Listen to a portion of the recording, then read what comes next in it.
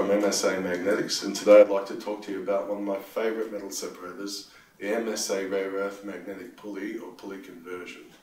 So we're going to look at what makes these so different to other magnetic pulleys in the market.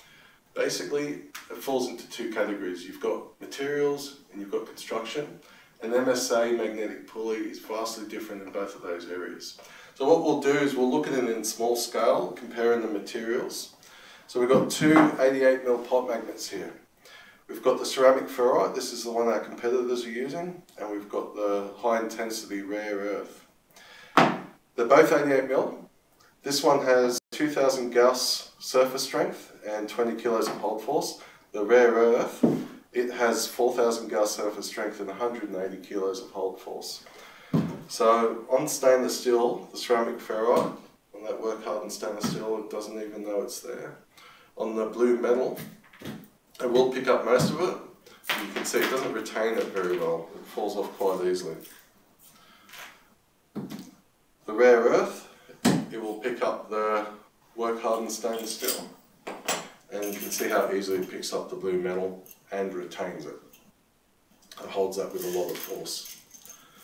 So what that means in the real world is it means that an MSA magnetic pulley is going to be able to capture smaller tramp and larger tramp. So if you're doing timber recycling, for instance, you're processing recycled timber and pallets, you're going to find there's a lot of small stuff like staples and nails. An MSA magnetic pulley will get that. If you're at the other end of the spectrum and you're interested in machine protection, I have seen these capture things as large as forklift tines. They will get very, very large tramp. So that brings us to construction. You'll see on a ceramic ferrite pulley, they look just like a normal pulley. All the blocks are on the inside. The downside to those is that the poles are running around the circumference. And what that means is they'll pull the tramp down, around and under, but they don't like to let go of the tramp, so the tramp can tend to tumble there under the belt. So an MSA magnetic pulley, we've got the circuitry running across the face.